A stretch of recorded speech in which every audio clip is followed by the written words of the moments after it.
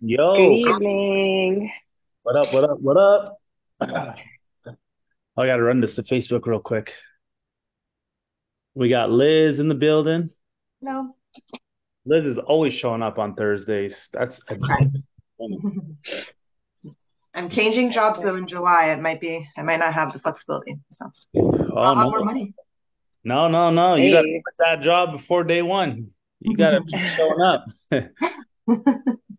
Same career, different placement, I'm, or I'm advancing and I'm making more money, so it's all good. I love it. Good for Mhm. you. Leveling Mhm. up. Yeah, you can take credit, O'Neill. You can put that in one of your things like she's making however much more money. Yeah. Oh, I will. I love now that. that's a win. Yeah. Major win. Hmm. Okay, guys, I'm just getting this set up to Facebook. Yeah, I was gonna say, let's get some wins. That is a huge win. Um, that's amazing. Why don't you give us like a results win as well? So that's a Yeah. professional life. Give us a personal life as well. Yeah.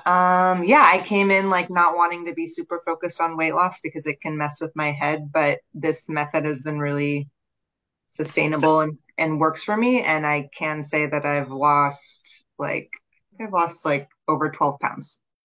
Very Yeah. nice. Mhm. And In 2 months. In 2 months. Yeah. wow, that's amazing. 6 pounds. That's amazing. And I saw you wearing those jeans, looking all good in your jeans. Yes, I went down to my like skinnier jeans or whatever. Yeah. So Wow. that was cool. Yeah.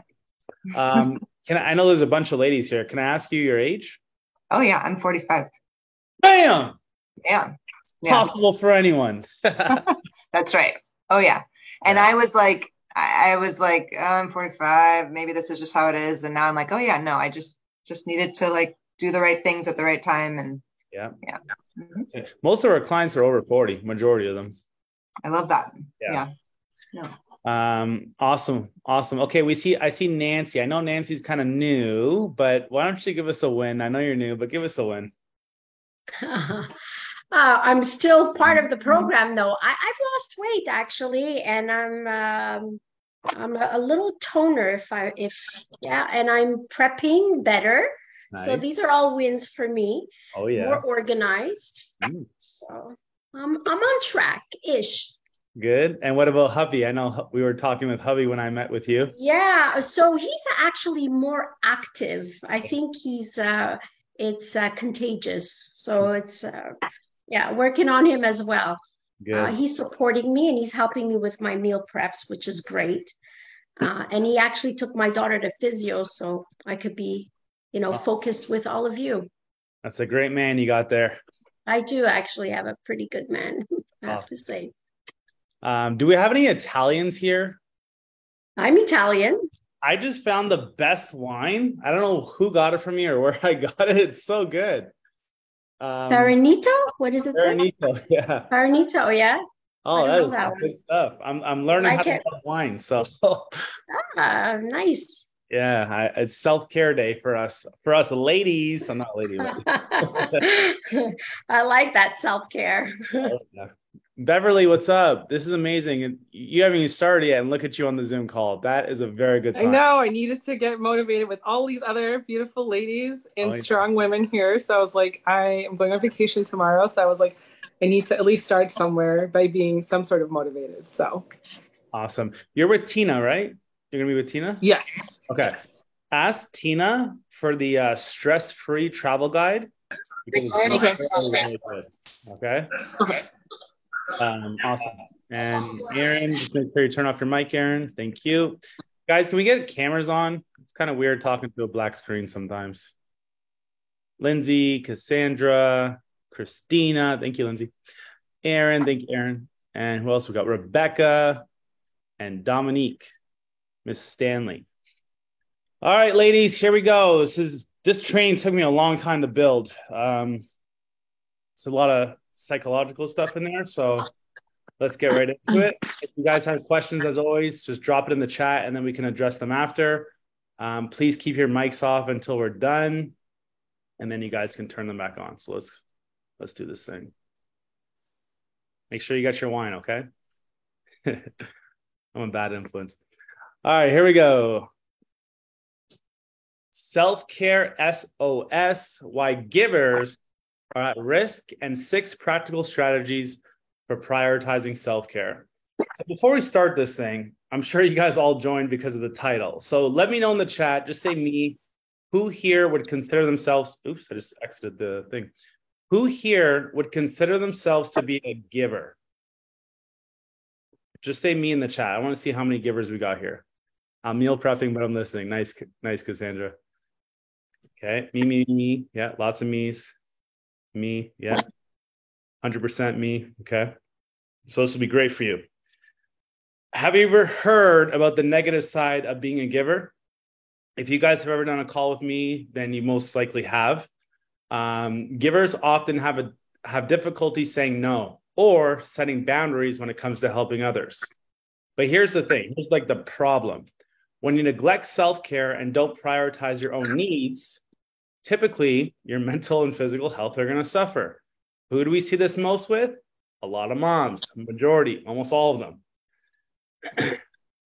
These women, they feel fulfilled when you lend a helping hand, when you support a family, when you're, taking care of your kids, your friends, or even just random people helping them out in the street or volunteer work, whatever it may be. Especially for those, and I know some of you ladies here are therapists, a lot of nurses, caregivers, teachers, right? A lot of us are taking care of our parents. Sometimes our partners are getting sick. We're taking care of our sick partners. You ladies are the rock and the pillar of strength for everyone around you. But here's what we have to do now. We have to break free from the chains of self-neglect and embrace the transformative power of self-care. Okay? I'm going to explain why givers have a hard time with this as well. It's going to help us understand a lot of things. Make sure you guys are taking notes. Okay, number 1, selflessness. Givers typically prioritize the needs and well-being of others above their own. This is how they get fulfillment. For some people, it's money. For some people, it's cars. For some people, it's traveling. For givers, it's doing for others. That's how they get most fulfilled. That's what makes them feel good and happy.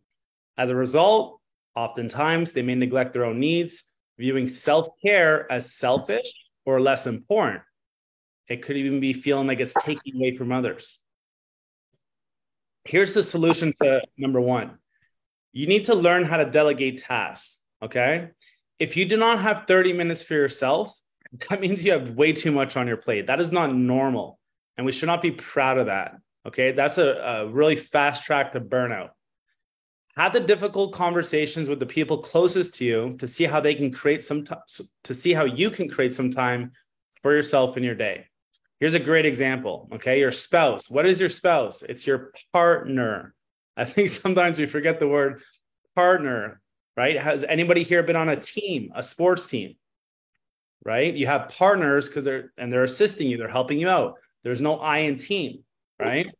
So an example of how you can do this is just asking them for some help around the house. Hopefully these guys are doing that already.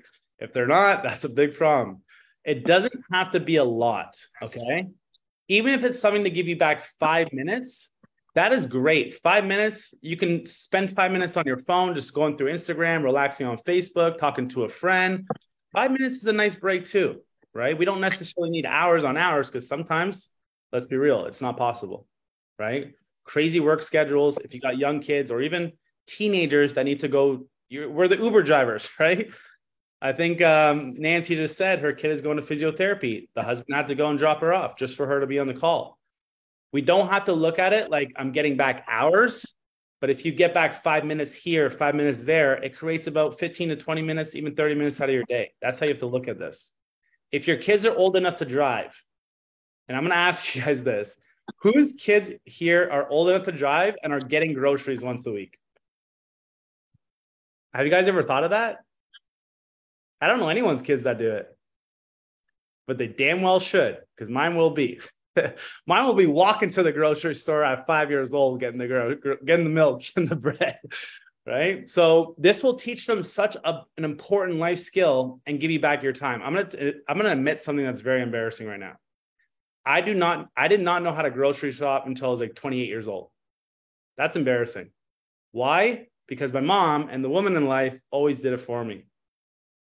And I did not know how to grocery shop. It took me 2 hours to go to the grocery store every single time.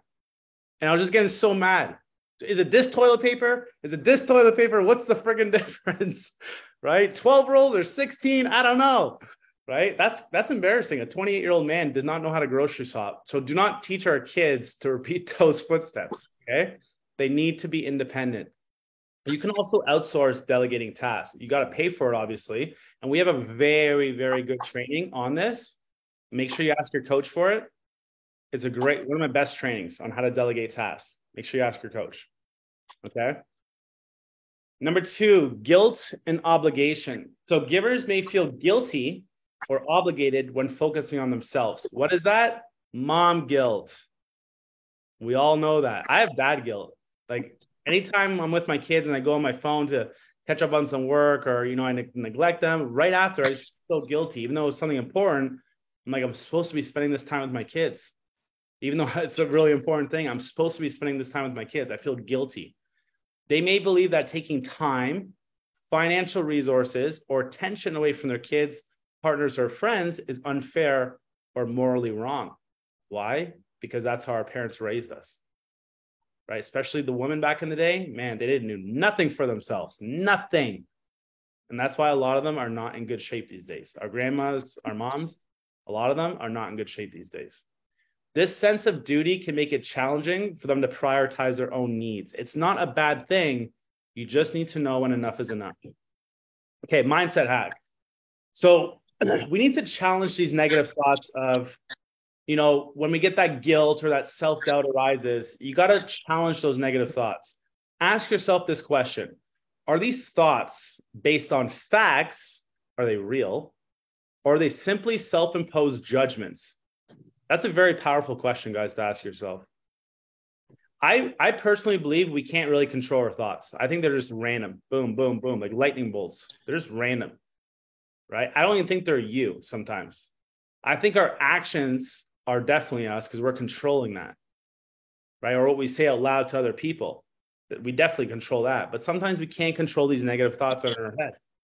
So replace the negative thoughts with positive and affirming ones, okay?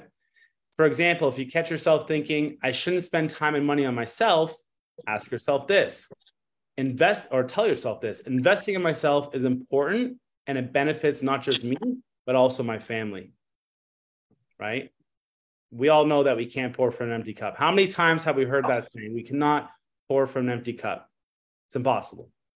When the cup runs dry, there's nothing left to give, right? And then you give at that capacity of which you have left.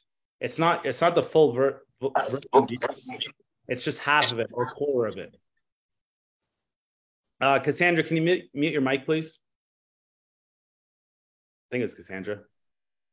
Okay, mindset hack continued. Contact your employer insurance and ask what benefits are covered for health and fitness. Does anyone here own a business? Let me know in the chat. Even if it's like a small business, anything, let me know. If there's any business owners here? No? Okay.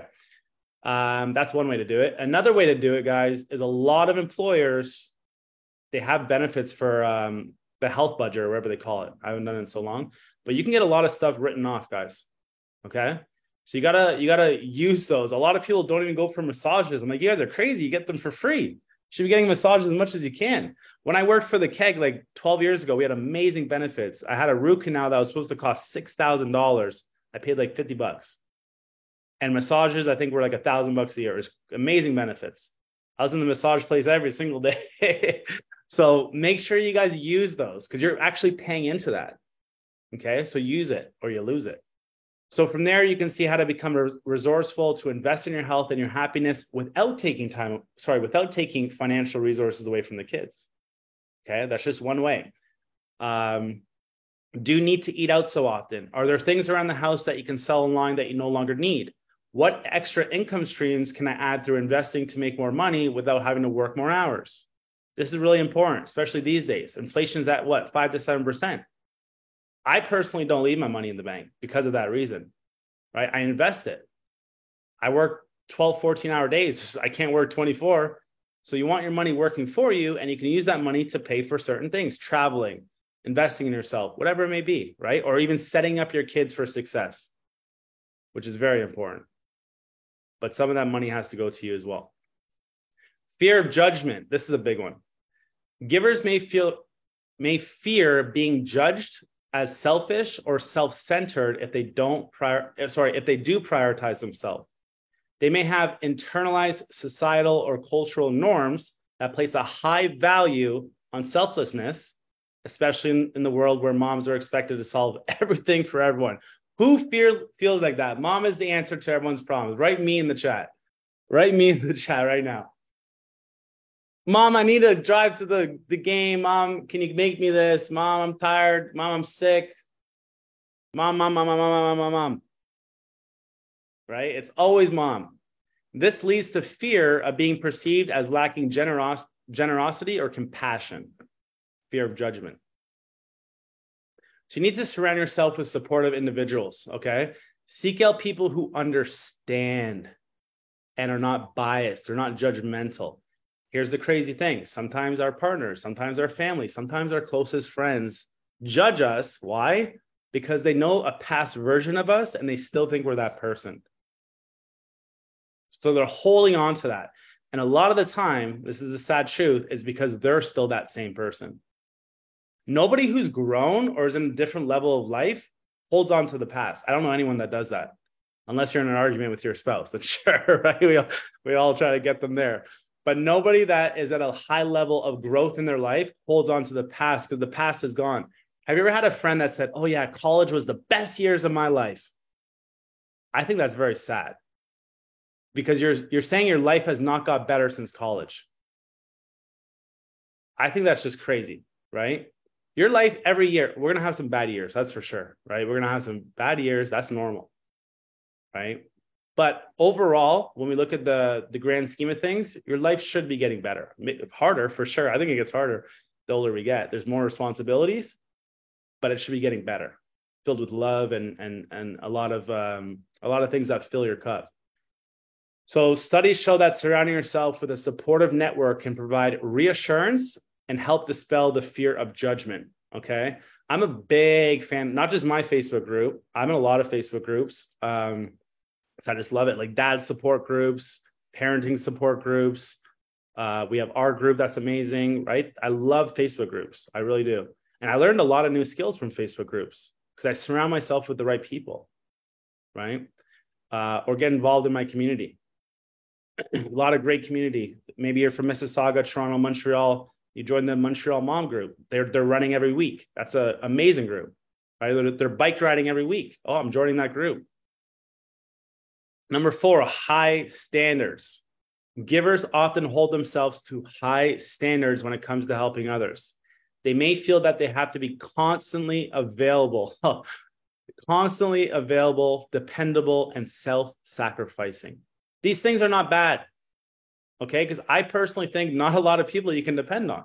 So if you're one of those people that people can depend on you, that you're a great person, I think. But once again, you got to have limits, okay? This self-imposed pressure can make it difficult for them to allocate time, energy, and resources to themselves. So here's a little trick. I actually just learned this at a conference I was at last weekend. I was talking to, lost her business card. She was a CEO of a major real estate company, Exit. If you're in Canada, I think they're Canada and America. It's called Exit Realty. She's the CEO, a woman, just boss woman. So she taught me this. The pen and pencil method. Clarity and focus are not only important, but the keys to balancing work, family, and time for personal self-care.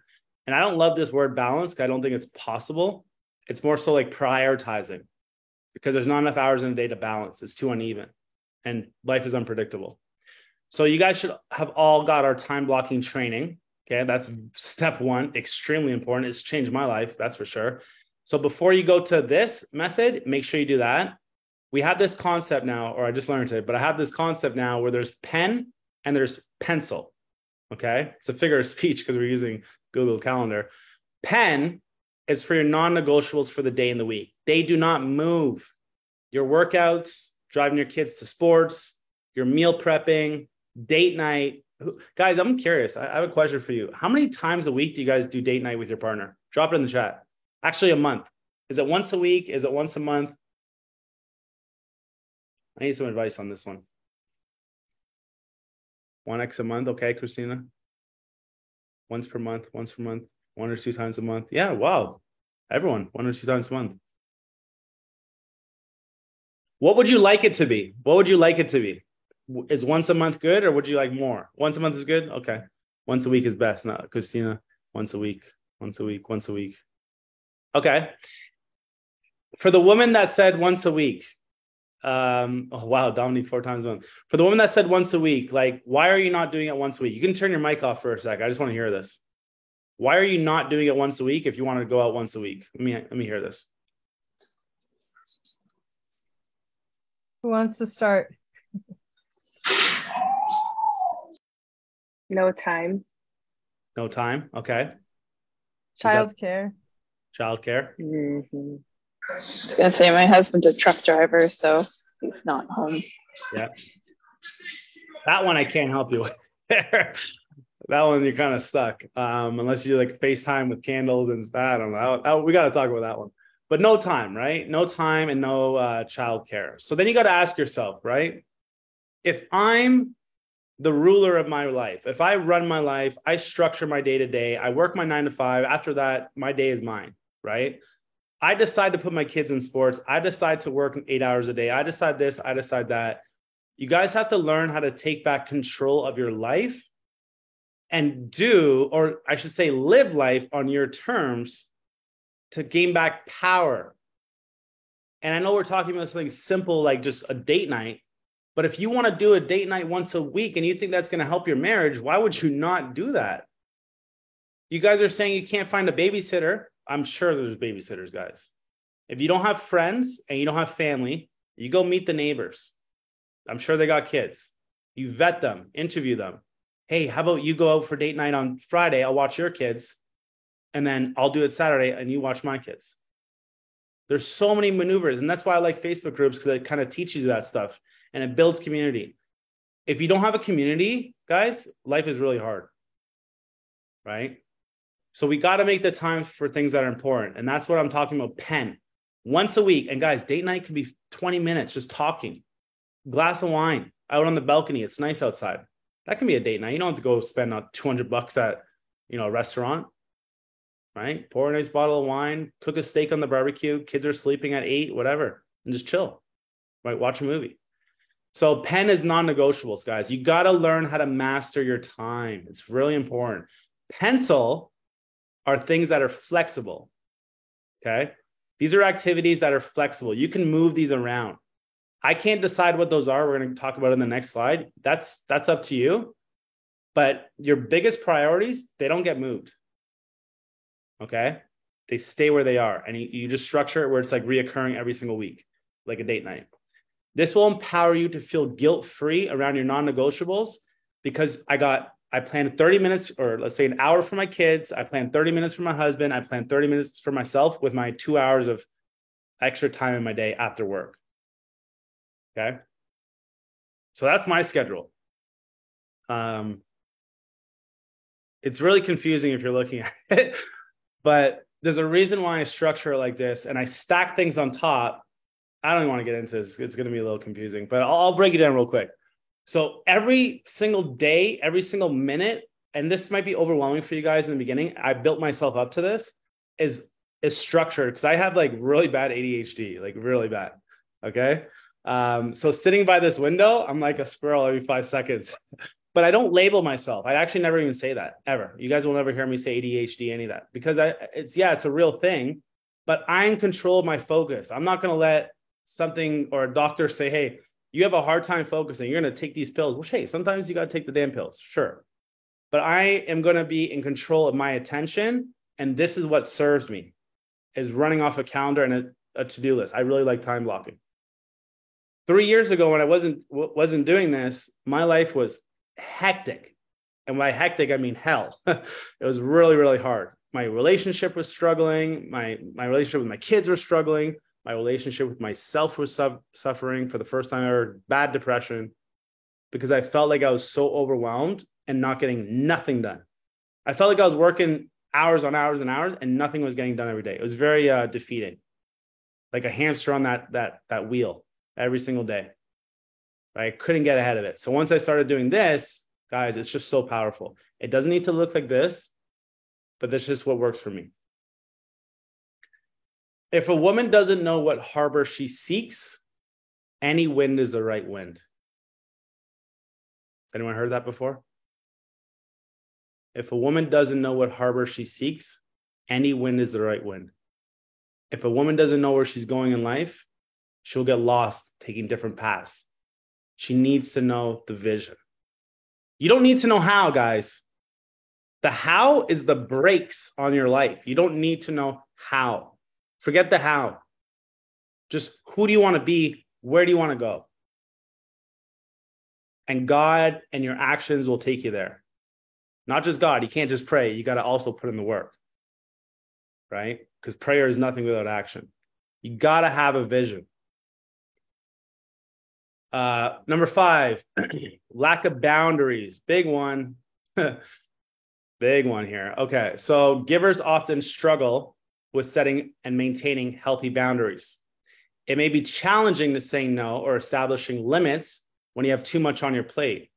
Without clear boundaries, it becomes difficult to carve out that time or resources for self-care. What's the main topic today? 2 things, time and resources. All we ever talk about, time and resources, right? Because they're resources are not limited, time is. Resources are abundant. Money is abundant. Resources are abundant. Time is not. So creating the non-negotiables. This is kind of piggybacking on the last one. Create a list of pencil and pen tasks. Okay, I can't do this for you. Your coach can't do this for you. You have to do it for yourself. This will be your baseline for creating the boundaries around your schedule. Okay, you got to create the list. What can be flexible and moved around? What cannot be? Workouts should not be. Meal prepping should not be. Date night should not be. Driving your kids to sports should not be. Meeting with a friend. I don't know, depending on what kind of friend it is. That could probably be flexible. Givers may derive, number 6, sense of identity. Givers may derive a significant portion of their identity and self-worth from the role as caregivers or helpers. This is who they identify as. They might find it challenging to shift their focus and prioritize their own needs without the feeling of loss of identity or loss of purpose. Loss of purpose. I think a big reason for depression, guys, is a loss of purpose. I really do. You got to have purpose. You got to know your purpose too. Okay, guys, I'm encouraging you to get your nails done and your hair did. Hey, now everyone's paying attention. Oh, what's he got to say now? Okay, so you're going to go to your husband's wallet and you're going to take his credit card. No, I'm just kidding. Okay, so for this week, I'm challenging you all to be selfish. Okay, I'm challenging you to be selfish with your time this week. It's Thursday, next week, this week, whatever. Post a picture doing an activity you love that's just for you. It's not for it's not going to benefit anybody else. It's just for you. Okay, getting your nails done, going to the Gucci store, buying a new bag, whatever you like, right? Go shopping, go to the salon, have a spa day. When is the last time you had a spa freaking day? I'll wait. Cricket. That's a problem. Let's see what she said. 5 years ago. Months is not, yeah, it's kind of bad. A month ago. Okay, Lucy, good. Guys, I think once a month, you need a massage. Once a month, you need a massage. Maybe once every quarter, you go to the spa. It's the full package. The massage, you get your nails done, whatever the girls do. Eyebrows done, right? Microblading, microneedling, whatever it's called. You just get taken care of. Okay? And yes, your husband will be paying for that. 100%. If you don't have a husband, then we'll find you a sugar daddy. No, I'm just kidding. I'm just kidding. I'm going to get in trouble for that one. Okay, so the first 5 ladies that post a photo and tag me in the client Facebook group, I will send you a surprise gift. First 5 ladies that do it, okay? I'm going to send you a little something. So let's recap this. I want Lucy's boss. Lucy's boss has a crush on her. That's why he's doing that. Anyway, okay, so self-care SOS, why givers are at risk, and 6 practical strategies for prioritizing self-care. You guys can screenshot this if you want, because we're about to wrap this up. So number one is solution. Oh, sorry. Number one is learn how to delegate tasks. Have the difficult conversations with the people closest to you, friends, family, spouse, to see how you can create some time for yourself in your day. Delegating is the only way to do everything we're talking about today. Number two is that mindset hack of challenging negative thoughts. Whenever guilt or self-doubt arises, you got to challenge those negative thoughts. Okay. Are they facts or are they self-imposed judgments? Number three, surround yourself with supportive individuals. Studies show that surrounding yourself with a supportive network can provide reassurance and help dispel the fear of judgment.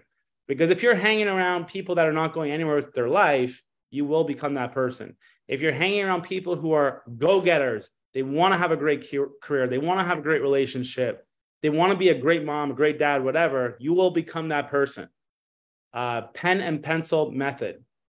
This hack empowers you to prioritize effectively, stay organized, and strike a balance between structure and adaptability in your daily routine. I should have not put the word balance here because I don't believe in balance.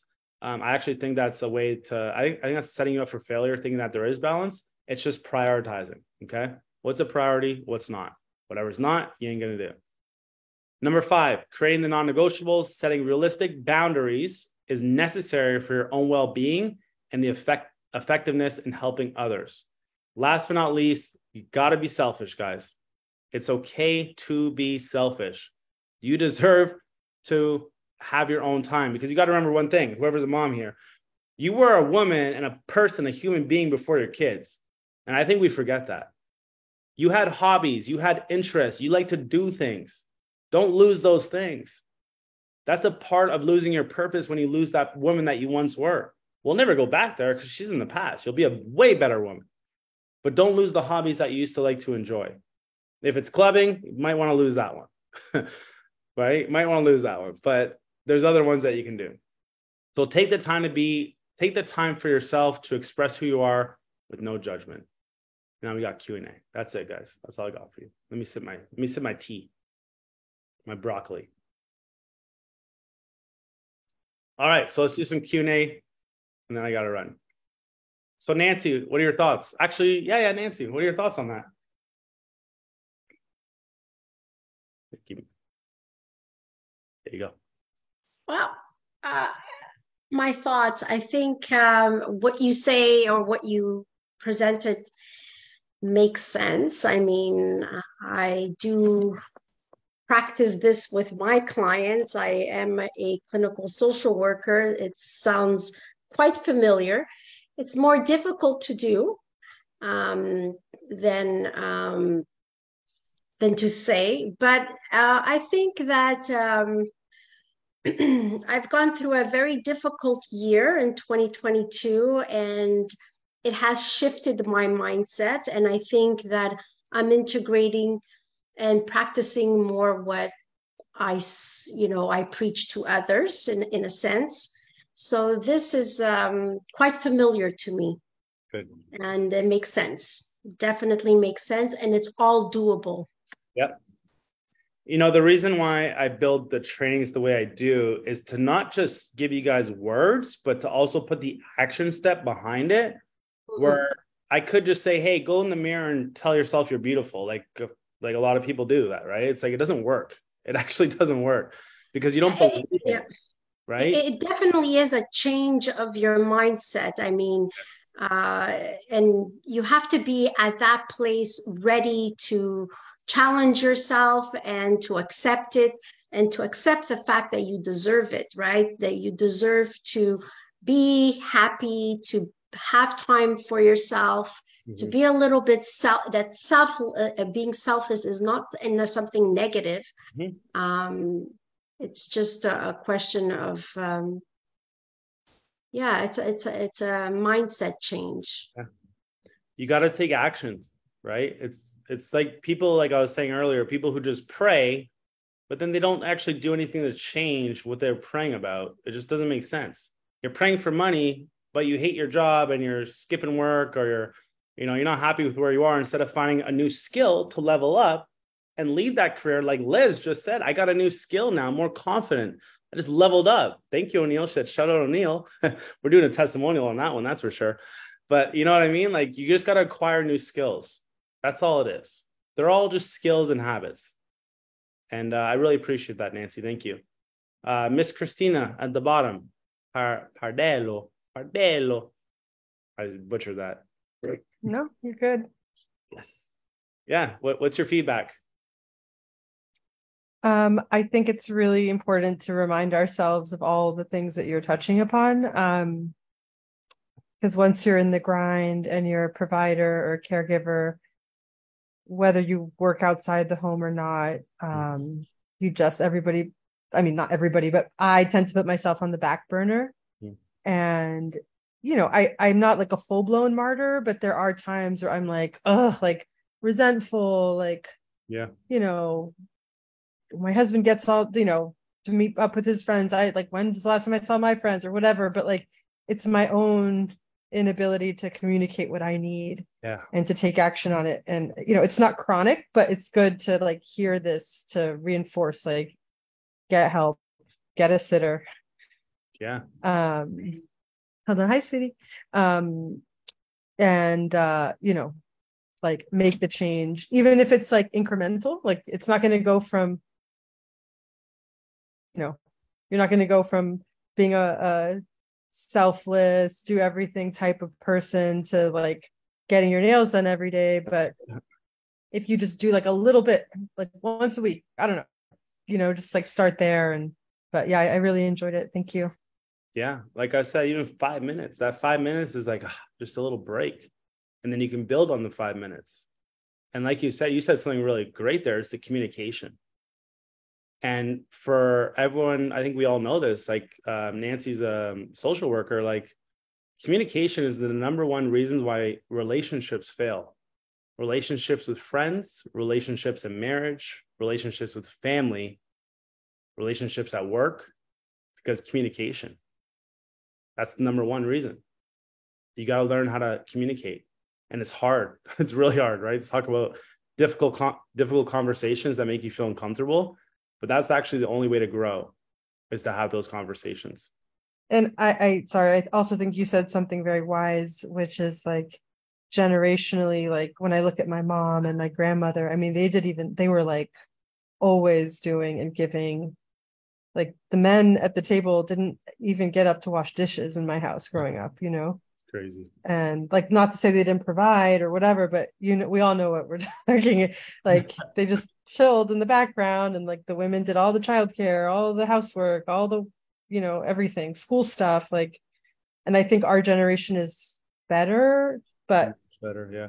Not... But still you guys are still in that place though, right? But I think now that everyone's talking about it openly, where, hey, this is not normal anymore. Like it's not the same as it used to be, right? I think there was a lot less things to do back then, a lot less pressures and stuff like that. I'm sure they still had a lot of their own issues, right? Of course.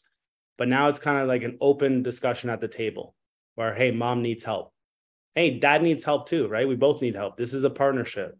So I don't want to just say that like dads don't do nothing, because they do a lot too.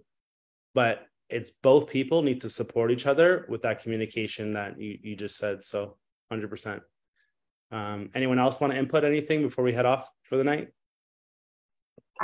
One thing I want to say is that I do have like a caregiving relationship with someone, and everything you said was very spot on about how you feel, and it is fulfilling, but then you can neglect yourself and feel guilty if you don't do everything for everyone else. So, but what I've learned to do for myself, at least to start, is I always just, when I think, okay, I got to do X, Y, and Z for him, I say, wait, what's the thing I need to do for myself first?